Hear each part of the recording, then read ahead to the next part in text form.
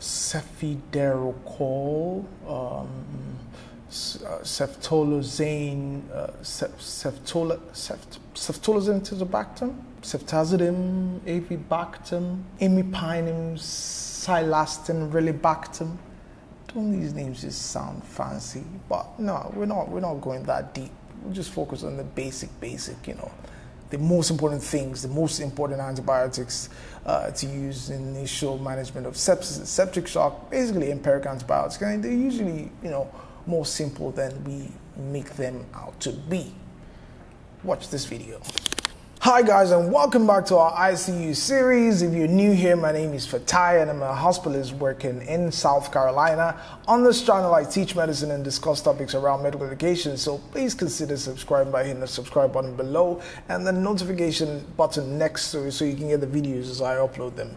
In this video, I'll go over how we select antibiotics in the initial management of sepsis and septic shock. This is the second video in a 4-part video series about managing sepsis and septic shock. The general principles in the selection of antibiotics in the management of sepsis and septic shock, and I think the selection of antibiotics generally in any infectious disease is to think about the common organisms that would most likely cause that particular infection.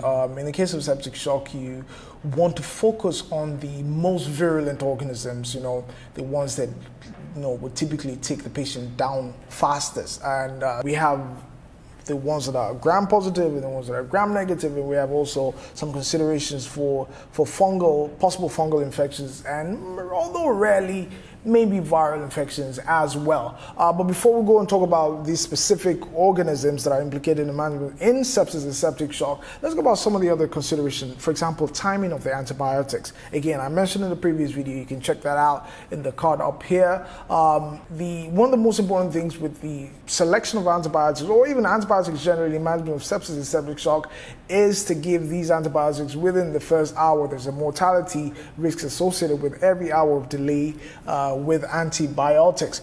But again, in sepsis and septic shock, because we don't necessarily know what organism is involved, we've gotten our cultures, but we don't have the results yet. Most of the culture results will come back in early as 24 hours after we obtain them. So it's important to think again about the likely organisms or the most virulent ones, and then tailor antibiotics towards that particular organism. The goal is to provide good gram-positive coverage, and also provide good gram-negative coverage, and also consider possibility of a fungal infection, for example, in neutropenic patients that may have some candidal sepsis, and again, rarely viral infections. It's usually not considered that commonly, but again, every patient is different. You have to look at the entire story to make that decision. So what are some of the considerations when we think about gram-positive organisms that are likely causing sepsis? The number one organism we think about is our MRSA.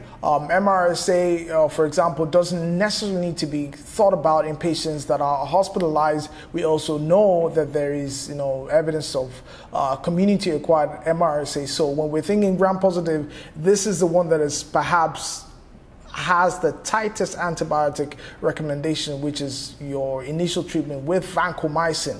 You think about gram-positive, you think about MRSA, you think about vancomycin. So when it comes to good gram-positive coverage in the management of sepsis and septic shock, vancomycin is our guy. Is renal dysfunction a contraindication to using vancomycin? No.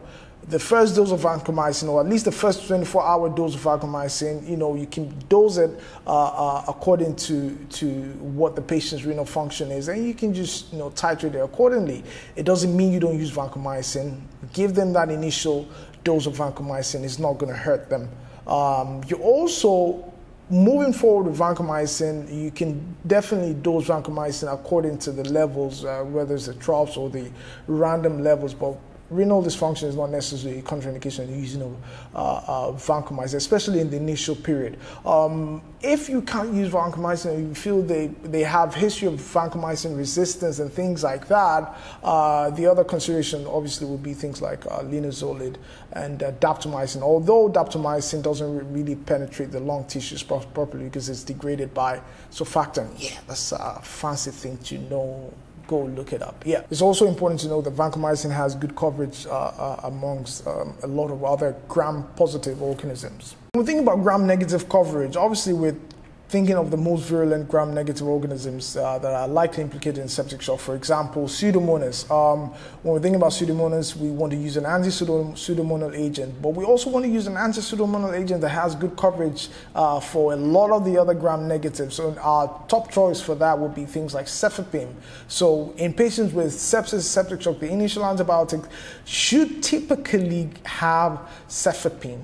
If we're not worried about Pseudomonas, yes, ceftriaxone might work, but how sure are you? So vancomycin with cefepime, vancomycin for gram-positive coverage and cefepime for gram-negative coverage would be ideal.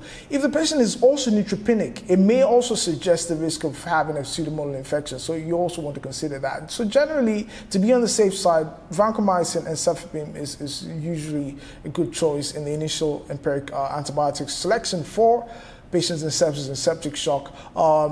When you then think about fungal infection, again, what would probably make you think of a fungal infection? You think about, patients, again, neutropenic patients are at risk of systemic candidal infection.